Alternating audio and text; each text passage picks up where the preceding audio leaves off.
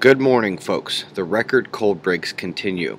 A few days ago, the lowest ever recorded max temperature for Death Valley of that day was 104 degrees, but it was broken by 15, never got above 89 degrees Fahrenheit. The records continue to fall across the world, including these coming in from the Bureau of Meteorology down under.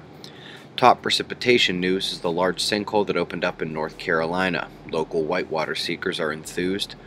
Updating our report on the Kepler mission, it's had its struggles but is operating fairly well for a busted satellite. Story linked for you below. So we're in the Atlantic, and I know this doesn't look like much, but neither did Bertha for about 4 days before becoming a hurricane. Add to that the nearby earthquake, again, and it's got tropical development written all over it.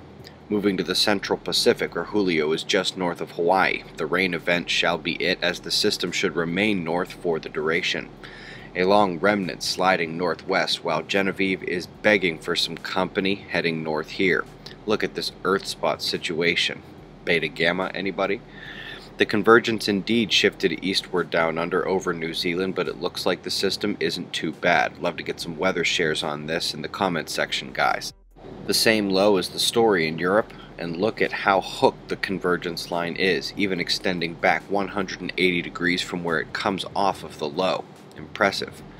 The convergences are weak in the US, nothing severe expected, but we do see extra moisture added from the Atlantic flows in a westward direction, and convergences will settle into the east tonight and create a fair amount of downpours throughout these areas. Space weather. Starting with the first gamma ray burst in about 10 days, came out of the Aquila constellation. Looking back 4 days ago at some of the coronal holes, the dark parts, last night we saw a moderate impact from those openings. What made this challenging to diagnose is right after the density drop and speed rise, which we expect, there was a secondary surge to the speed and the density crept back up. However, down below, the plasma temperature in green matches the speed patterns, and that's the coronal hole. When temperature matches density, it's usually the CME. Either way, the shield handled it fairly well, just some minor instability as the wave crested, but no geomagnetic storm. As that coronal hole departs on the bottom right, we see the openings that we eyed yesterday, the southern polar extension and the two weak ones at low latitude.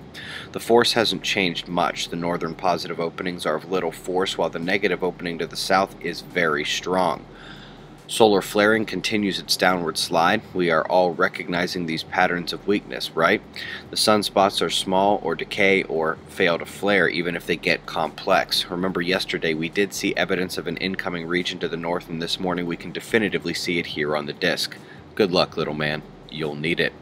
Minneapolis event was a little rainy last night. We're not far away tonight in St. Clair. Check observatoryproject.com to see when we're in your area. Shots of our star to close. Eyes open. No fear. It's 6:30 a.m. Eastern Time, and that's the news. Be safe, everyone.